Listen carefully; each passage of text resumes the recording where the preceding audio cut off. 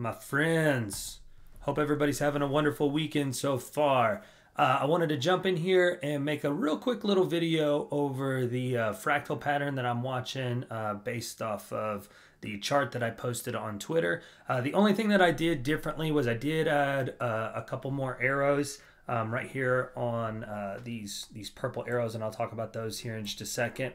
I am not a fractal expert by any means. I don't know that anybody is, but I do believe in fractals. I do believe there's certain patterns that play out over and over and over and over and over again on AMC. By far and away, I think the best person to follow on this is going to be Mr. Booksy.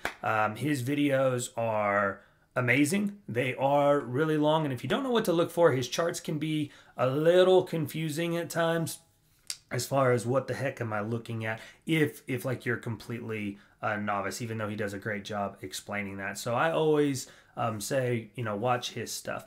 This idea is completely my own. I mean, it definitely ties into some of what he's talking about, but essentially what I tweeted out was that each one of these sections, the red, the blue, and the yellow section on AMC's chart are essentially, they're all the same. The only difference that plays out is how long does each one take, and then the levels at which the moves take place. Like I've said multiple times before, what matters is key moments of support and resistance. Everything that happens in between those moments, to a large extent, is just kind of noise, okay? So that's why I always try to preach to don't get too lost in the weeds, of watching what's going on the 1 minute chart or even the 5 or the 15 minute.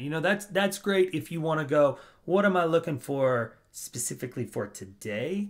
But as far as what does the bigger move actually look like, then I need to think you need to stay a little bit more zoomed out. So I primarily try to use the 1, the 4 hour, and the daily charts when doing my stuff. So right now, guys, I'm on the daily chart. I am going to go to the hourly chart.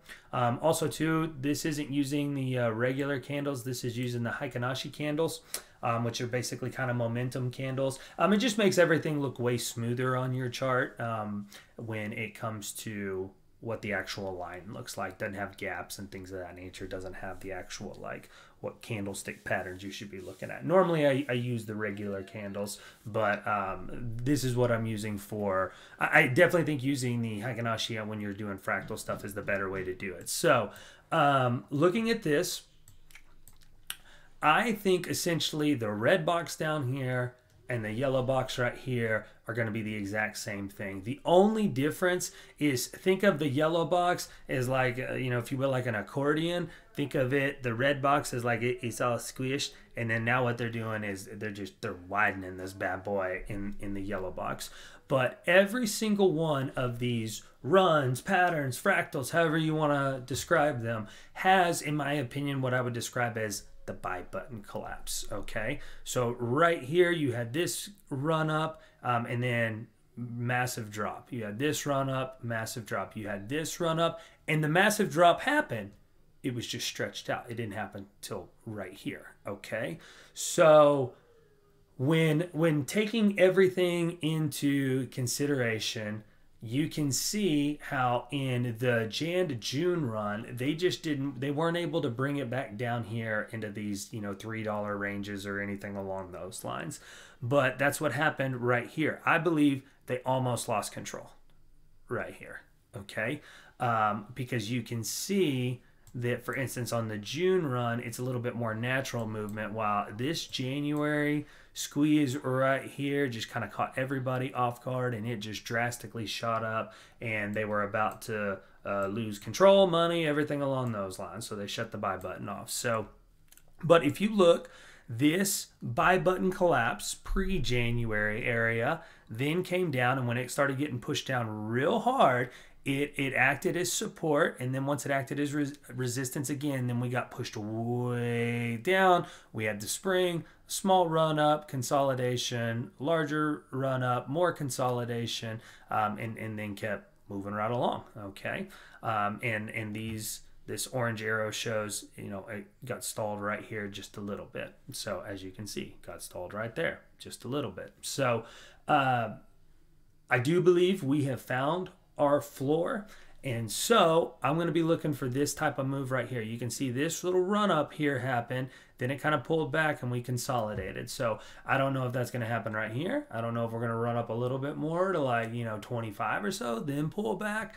But I do think we're going to see a little bit of consolidation right in this area before we move back up here. This area right here, as you can see, we're then going to trade around, okay? So from a buy button collapse point to right here, so obviously a buy button collapse point right in here, then we traded around it.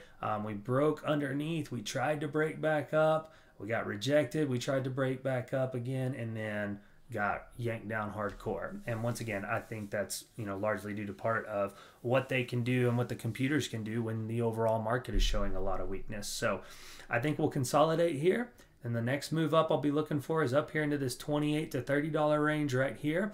And then you can also see with each one of these little tops right here, look, that's where it stopped. So the previous high right here, that's where it stopped and consolidated for a little bit. Let me zoom in here just so you can see this a little bit better, okay? So the previous high right here, that's where we kind of stopped and consolidated. Once again, I believe we almost lost control right here. I don't think it was ever supposed to get up that high, just between buying pressure options and everything like that, and the computer automatically doing its buying and selling. That's when they realized, oh crap, this thing's about to, lose control. They shut the buy button off.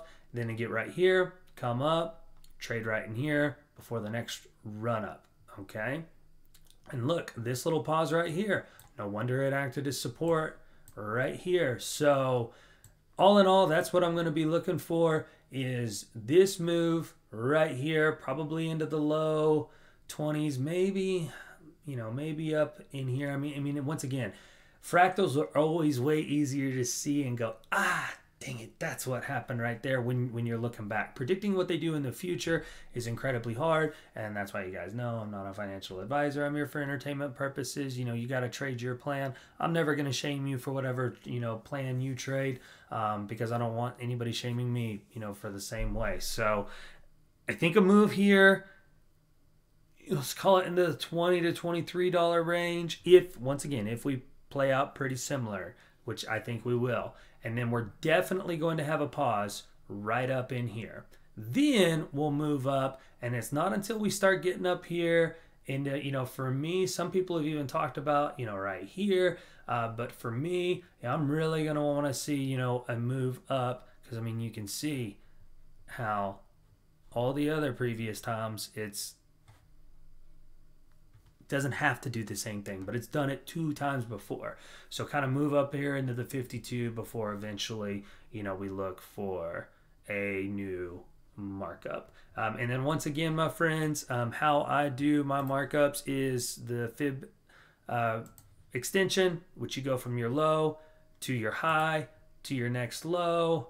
That 3.618 has always been a pretty solid indication. So right around that 250 range would be the area I'd be looking for the next markup. So anyway, I hope it helps. I hope you guys are having a wonderful weekend. If you have a big Super Bowl party and you enjoy a bunch of beverages, if you will, please be smart. Call an Uber. I want everybody to stay safe so we can enjoy the markets next week. But I'll have a much longer video. The main reason too, lastly, is a lot of the indicators are lining up the same way as they did back in here. That's why I think we can anticipate a January style move. So, but once again, all 3 of these to me are the exact same. It's just the price levels that things take place at, and the time in which it takes them to take place at is really going to be the only difference. So we'll see. Hope that helps. You know the deal. If it does help, please like and subscribe. If it doesn't help, please be a troll. It's what you get at. Just messing with you guys. Y'all have a great weekend.